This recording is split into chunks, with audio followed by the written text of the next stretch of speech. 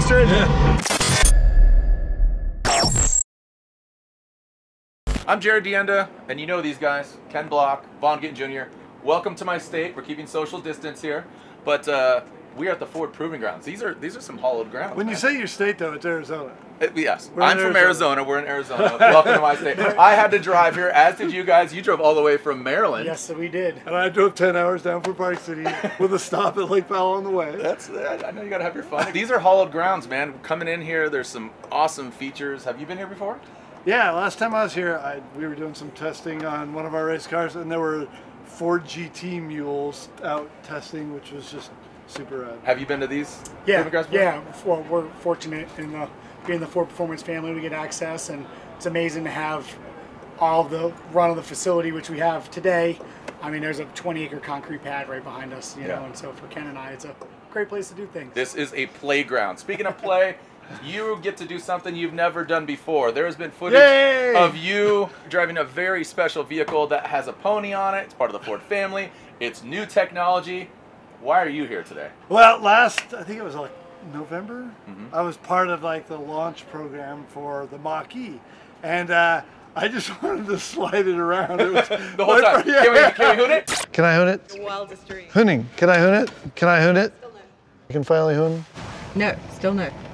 Emma was very nice, and she just kept saying no. I think there was only 3 units at that time, and they hadn't launched the car yet, so they were just absolutely not letting me drive it very aggressively, and it was raining out, so I had a lot of fun. But today, Vaughn has a brand new toy that you and Ford Performance built. Yeah, we built it. You know, our RTR team built it. A similar team to build the Hoonicorn. We dreamed up this project and collaborated with Ford Performance and built a very badass battery electric Ford Mustang Mach-E. Yeah, you're gonna drive this thing as well. Am I going to be able to finally drive this, Ken? If we have time. I don't know if we have time. Oh, look at that. We gotta go.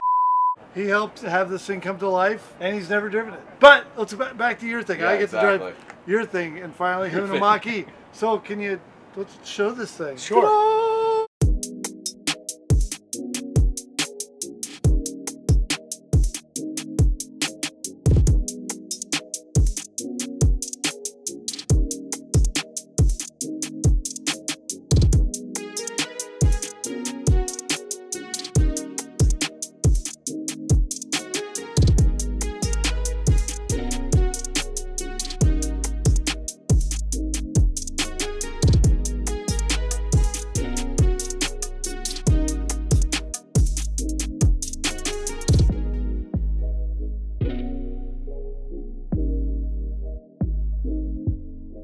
This is the Ford Mustang Mach-E 1400, something that my RTR team and I are extremely proud of. That, you know, we've been working on this under wraps for the last 1.5 years. So, you know, I've been watching battery electric technology for a while. Being a V8, you know, the Hoonicorn, all of our RTR stuff, our 1200 horsepower drift cars. I mean, I love gas engine fire, you know, it's amazing. But the capabilities that I understood from battery electric vehicles is very next level, and for things that like Ken and I love doing, and the full control of them is like something I've been so interested in.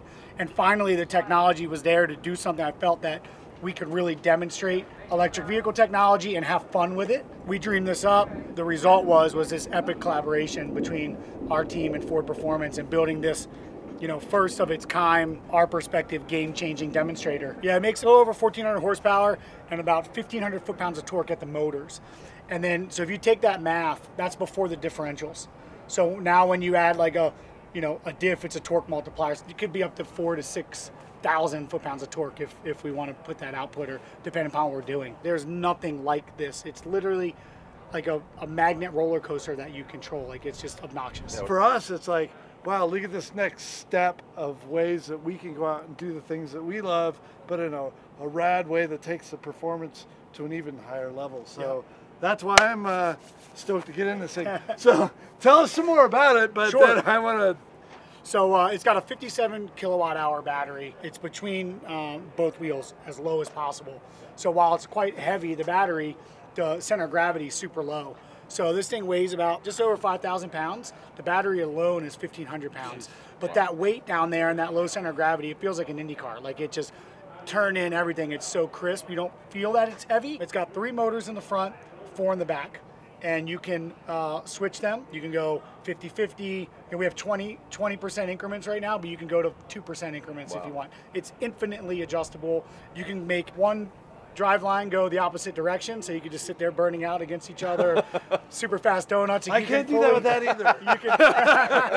You can fully control it. So you mentioned the arrow. So this car is a Swiss Army knife, basically. As a demonstrator, it's a test bed for Ford Performance to engineer and learn things for production. Right, but just to clarify that real quick, it wasn't built to go race anything particular. This is like a technology experiment. There you go. To kind of take a step up with the Mach-E. So this is the first time the Mach-E's been modified. It's meant to kind of explore what's possible to potentially do some stuff down the line, but right now it's basically a demonstration. Sure, exactly. Obviously, under here, so motor and drivetrain wise, in the front, there's 3 motors to stack. It's effectively like a rotary, but electric, right? So they're axial flux motors. So they're stacked together, so that just multiplies the power. We've got a Winter's quick change in the front and rear, because gearing with electric cars is very important depending upon what you're trying to do. Obviously, cantilever suspension, and so it has 2 cooling systems for each motor set. So one of the systems is oil. This runs through the motors, and then we obviously have some water that runs through the motor. So separate radiator for each system. Wait, and is there a whole other set in the back? Yeah. Yeah. So there's a giant Venturi on top with radiators down in the back to then have the same setup that goes to the rear 4 motors. Exactly. There's 4 motors in the rear. It's got fully electrical power steering, obviously, right? Like all of our cars we're used to have a mechanical pump. This is an electric power steering pump, which again is tunable and things like that. Where is the flux capacitor? So the flux capacitor, it's right there in the middle. There it is. So the flux capacitor is actually an inverter. Okay. And there's 1 inverter per motor. So those are what basically take the power from the battery and give it to the motor. All of your gearing is controlled by main gear, and you have all that torque and horsepower, so you don't need to split the gears. We obviously wanted to build a tunnel that you could see all this cool. You're looking here as wires, things you never seen. That was the first thing you said. Yo, Doug, how big's your wires? Yo, Doug, they're big. They're big, and they're shielded. So very simple. We have a very simple switch panel in there, and Motec dash like you're used to seeing some of your vehicles. Same push button controls. You'll see there's only 2 pedals. Yeah. There's not 3. Yeah, but that dash is huge. Yeah, it's beautiful. Well, you said it could run for 45 minutes, right? So like a Pikes Peak Hill Climb run. How long does it take to charge on do you plug it in overnight? No, 45 minutes, full charge. Wow. Yep. Yeah, let's get you suited up, and I'll give you a little bit of. You can finally get the tutorial. This is it. This is the moment. Yay, high five. This is the moment. This is the moment you've been waiting for. Dad, it's always embarrassing.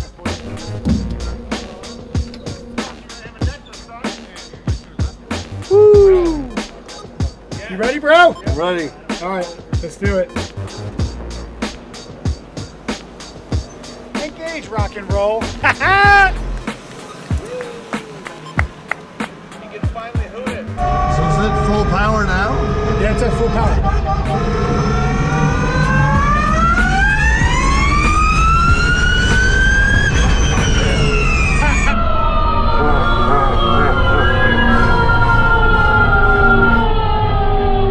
It's like a magnet roller coaster, isn't it? Yeah. Just so crazy how there's no sound. Because I've driven a couple other ones, but that's really good torque.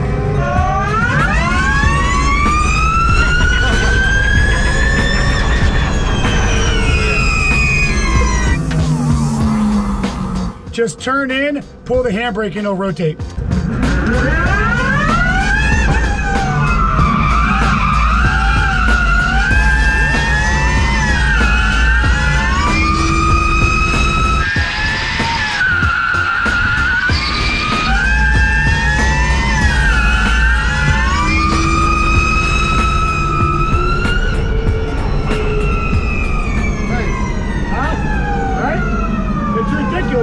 Yeah. Right? It's just all there whenever you want it.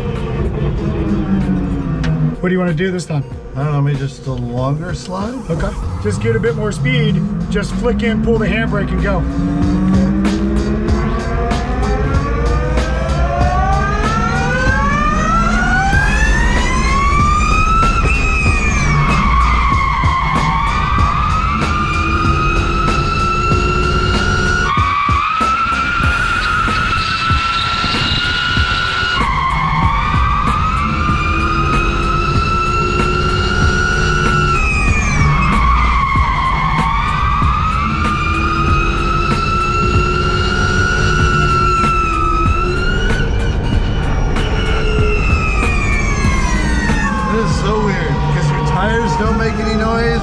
it's the wee, like that's your reference. Yeah. The thing is, I want to play with the throttle control and really, but it, like my calibration of my brain with it is still at like 0. Like, yeah.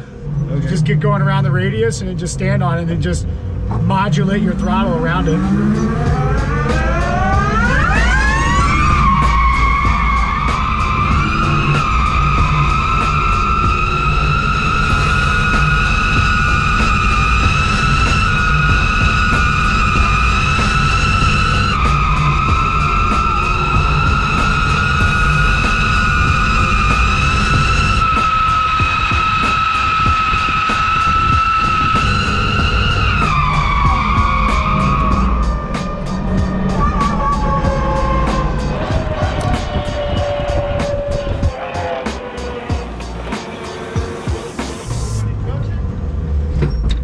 How you feeling? Good. Like I want more. Like that wasn't fair. That wasn't fair. That was just such a tease. I know. We want to go jump in the Hoonicorn now? I would love to. May I please? Yes, yes. It's happening right now?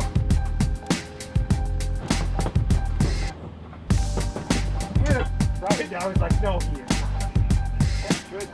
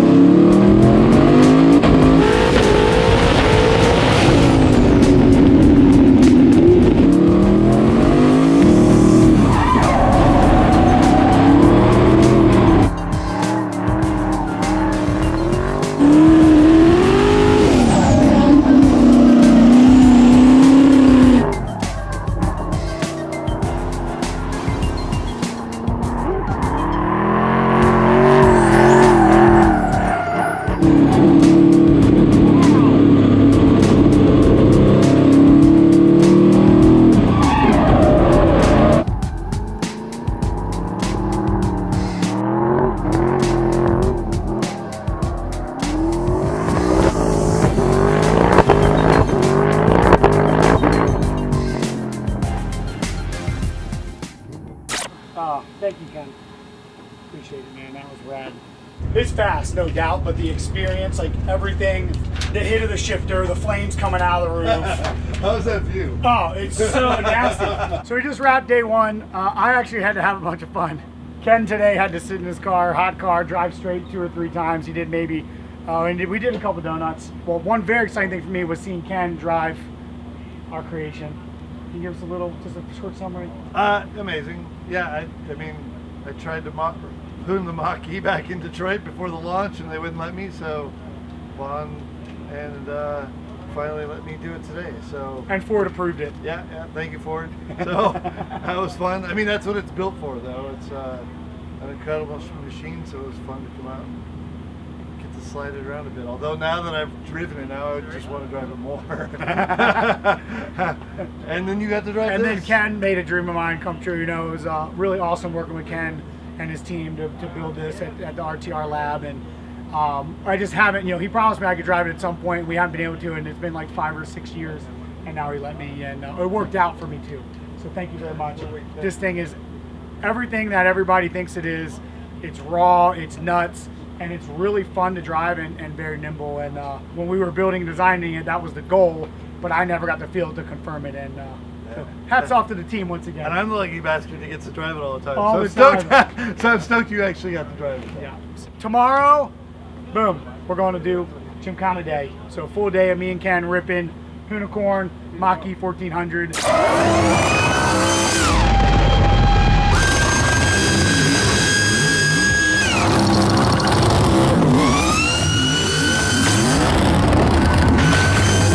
This is the day I'm most excited about. We've done some driving together, like in rear wheel drive, like at Gymkhana Grid, rear wheel driving that, but we've never been able to have some fun and integrating all wheel drive. And I'm certainly not at the level he is, but I'm learning and having a lot of fun with, learning vehicle placement. Unlearn your other instincts. Right. Yeah, because right now in all-wheel drive, every time I rotate, I want to like counter forever rather than be driving straight and driving out of it. But I'm figuring it out. I'm just getting the switch in the brain. So. right, let's go get some sleep. See you tomorrow.